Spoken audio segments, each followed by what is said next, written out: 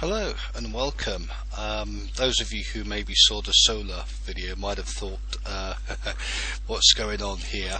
Even though I don't really have too much to add in this tutorial, I thought I might do it for the perspective of maybe doing a bit of lunar astronomy. So I've just literally connected the camera in, it's in the telescope, and I'm now going to be doing some lunar astronomy at the minute. Just disconnect the camera. Just for argument's sake, reconnect, live view, and ta-da, there is the moon. Grossly overexposed, let's sort that out. I'm going to go to an ISO of 100, and I think I'm going to probably go down to tricky when you use the mouse pad. 1/13 of a sec, there we go, and that's a bit better. So nice little view of the moon there, and I'm going to just pull that into view slightly. Contrary to last time, I've got a reasonably decent drive on this, so even though there's a bit of drift, it's not as bad as it was where we were looking at the sun in the previous video. So there we have it, that's the moon using this. Now what I'm going to do is we can obviously choose to shoot and take a picture of that, and that's with the preview on. So that's the live that we've seen, or not live, it's an image that we've taken. So I'm going to go back to live view again, and there we are. Actually it's a bit behind me, preview on, let's go to preview back off.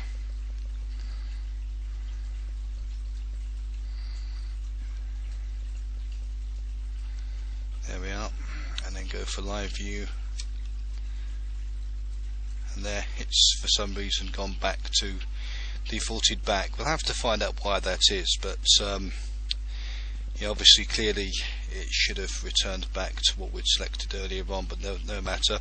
This is a training video, and I'm sure that developers will be looking at that to sort for future reference. So what you can do from here as well is you can zoom in on features for finer tuning, finer focusing.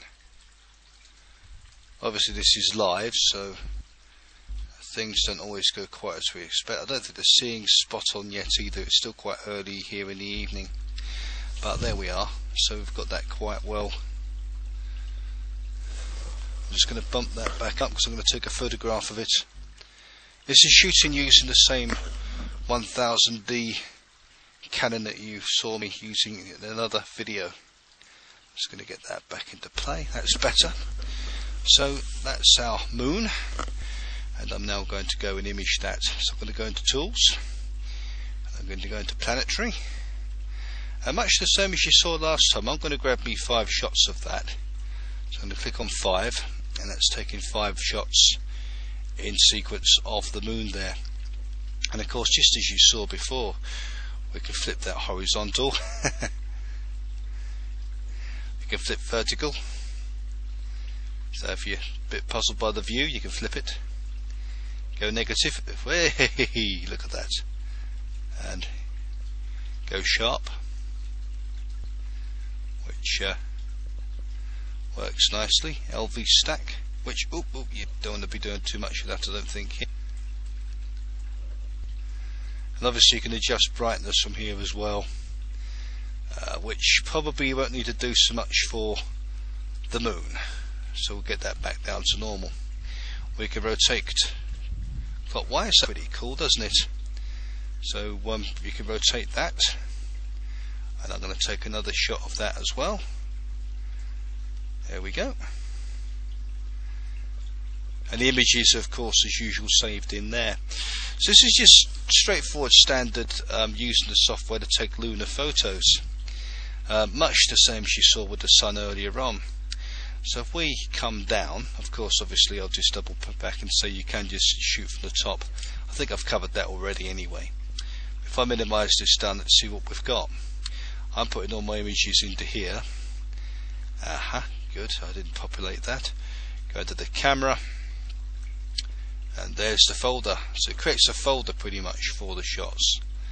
So that's the, maybe a bit overexposed for my liking, but it's difficult to get that right in some cases. I do like what it's done down here though, and that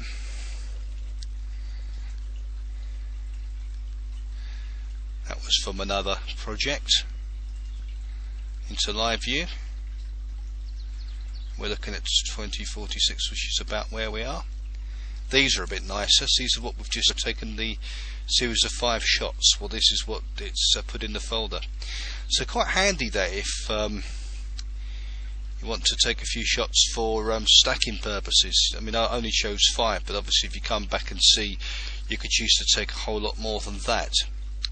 So go back into planetary. This is where that came from. So you can even push that up to 10 if you want, and you can take that many shots. So I'm quite looking forward to trying that for deep sky work, especially with M42, because if you're going to be using deep sky stacker, that's handy for that purpose. But there you go. Just wanted to clarify a bit more of what we can do with the software. It's a bit kind of chaotic looking at the sun, but here we are, a lot more quiet. Plus is a far better drive on the telescope as well. On this one, using my LX10. So there we have it. I've just gone back to live view. I'm going to put that down to 1/20th per second. There we go.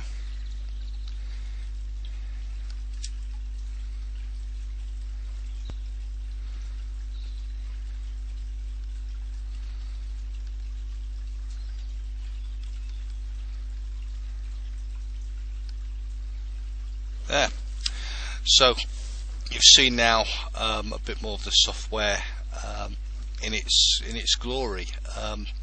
Going to be doing another one shortly where you'll be able to see the actual how to use this software for focusing, and to actually run a plan, how to set up an imaging schedule, which we'll be hopefully covering in the next video. So until then, I hope this has been informative for you, and I'd like to thank you for watching.